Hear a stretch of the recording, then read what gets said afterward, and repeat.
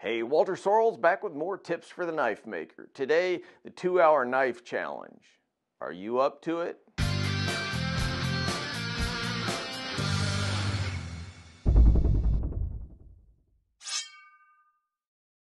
So the challenge here is pretty simple. Make a knife in 2 hours. Now this is a pretty doable project, but it'll definitely keep you busy the whole time. Think you can do it? It's not a contest, just something to give you a feel for what you can do in a certain amount of time. So, on that note, no more screwing around, let's go. So we are starting right now. Here's what I'll be using. I'll start by drawing the pattern on the steel.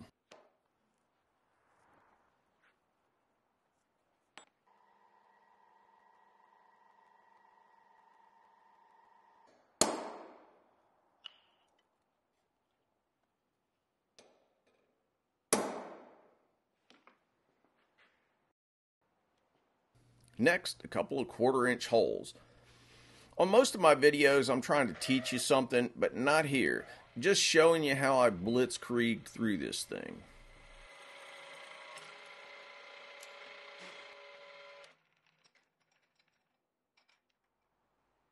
I'll also get the heat treating oven going. It takes quite a while to get the oven up to 1475 degrees, so I want to start it now. I'd probably use my forge just for convenience, but I've got a new CNC machine coming next week, so I've got my forge all packed up so there's room for the forklift to get the machine into my shop.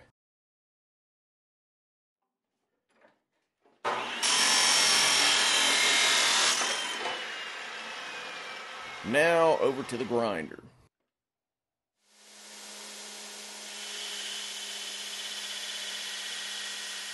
First, I'm grinding the profile, going flat out on my baiter with a 36 grit ceramic belt.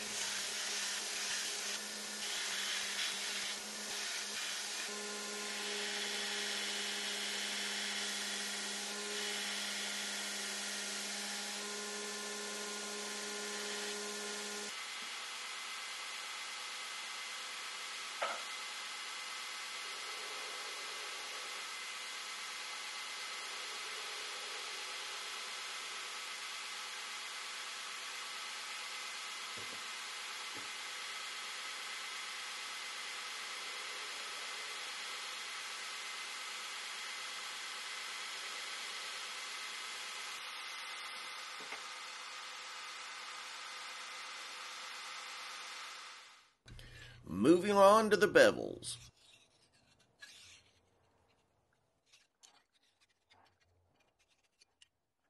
I'll start with the main bevels, then move to the false edges on the top. This is not the world's most complicated grind, but it's not super easy either. This is a fairly broad blade, which makes the grind more difficult in and of itself. But more importantly, these little false edges on the top are pretty easy to screw up, again, especially on thin stock like this. I wanted to do this with a thin piece of steel because getting good grinds with thin stock is way harder than it is with thick stuff. I wouldn't say these grinds are great, but it's crunching along okay. Kind of feels like it's taking longer than I'd like, though. If I fall behind in the grinding, there won't be much I can do to catch up in the end. Just so you know what my plan is here, the idea is that the clock will keep running until I finish the quench. You have to temper this steel for a couple hours, so the clock pauses after the quench, then it comes back on as soon as the tempering cycle is over. No pauses, no do-overs, no bathroom breaks, nothing like that. Once the clock starts going, it goes.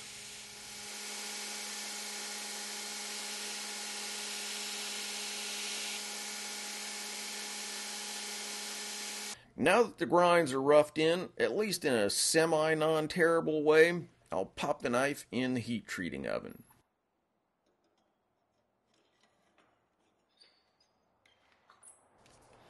While I'm doing that, I'll prepare my scales. I'm going to make a multi-layer handle using scraps of micarta from other projects. These are so old they're mildewed, so some careful prep will be required to make the bond hold okay.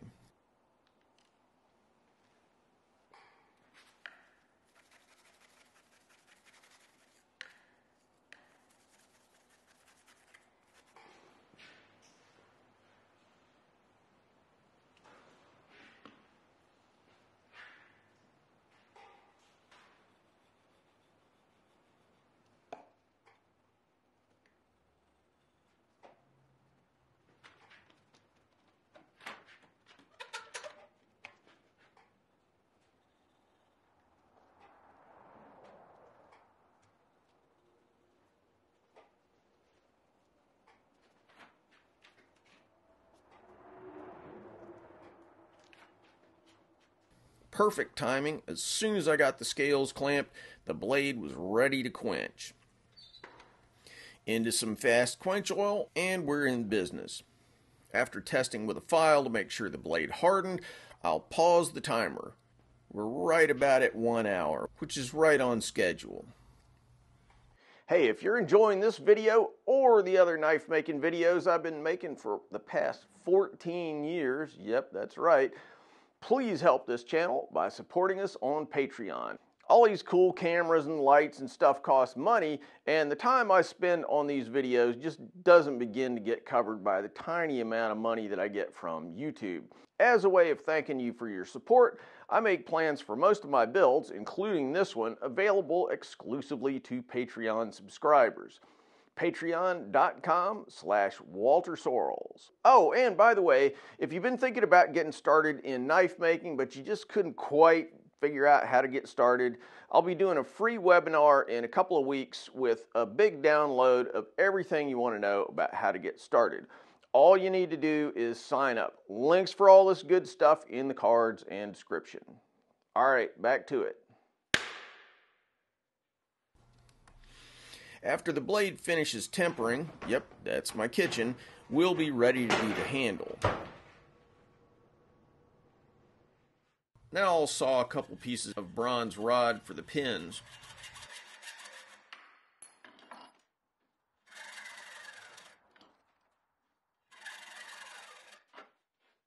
I'll briefly clean up the scale on the blade in my abrasive blast cabinet.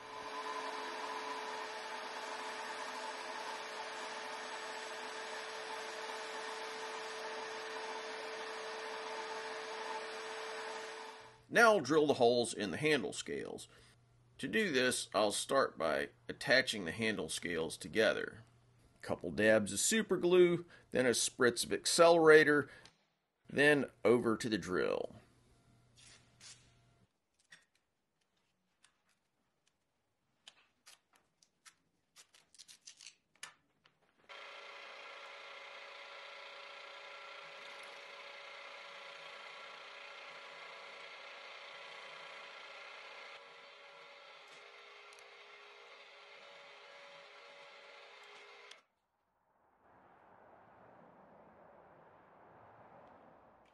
Then I'll grind the front faces of the scales while they're still super glued together.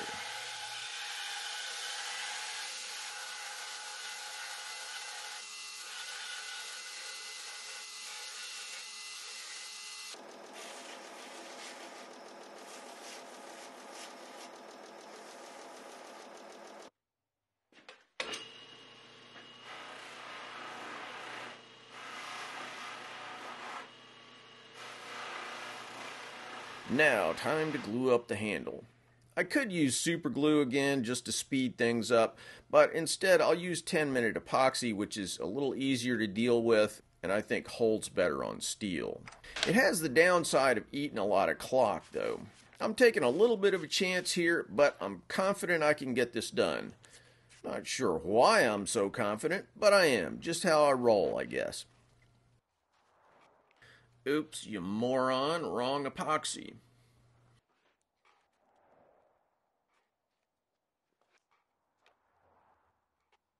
Also, I epoxied the wrong side of one of the handle scales. Nice. Just as an aside, I obviously didn't get everything super carefully teed up so that I didn't waste any time during the build. In addition to that, I also had to drag all my cameras around, get things in focus, meter, all that camera stuff. So there's probably 15 or 20 minutes of filmography slowing me down here. If I were just doing this in my shop without filming everything, I could have gotten this whole thing pretty comfortably in 2 hours. As it was, I really cut things close. Now I wait.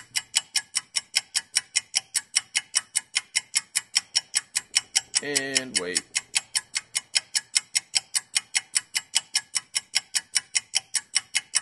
And wait.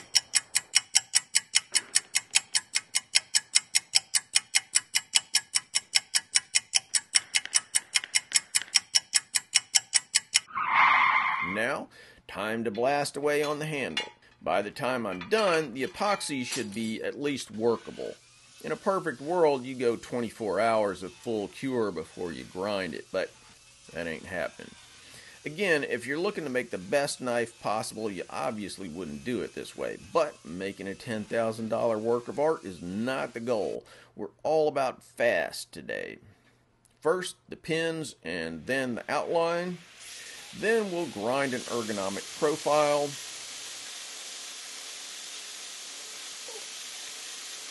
And a little of this fun stuff.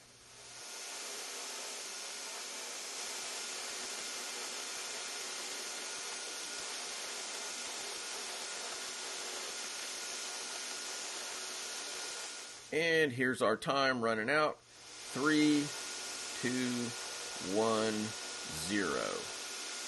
I won't lie, I spent about 2 more minutes evening up the little divot things. But otherwise, that's it. 2 hours on the money. Like I said, that's including all the focusing, metering, schlepping, general camera work. Now, I will spend another few minutes making it pretty for the thumbnail and the final photographs, but I'm not going to change anything significant about it. Bottom line, that's a 2-hour knife, bro. Look, would I put my logo on this and sell it as a Tactics Armory knife or Walter Sorrells blade? No, I would not. But again, that's not the point here. The challenge is just to see if you can do a certain thing in a certain amount of time. And honestly, I mean, this is not a bad knife.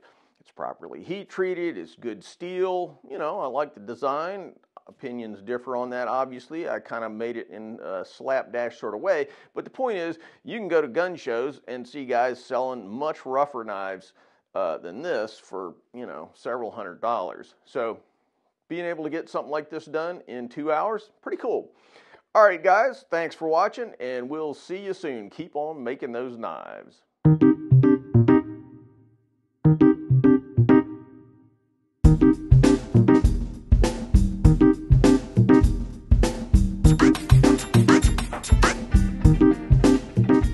Thanks for watching, guys. If you like what we're doing here, please subscribe and make sure that you click on that bell so you get notified of all the latest videos.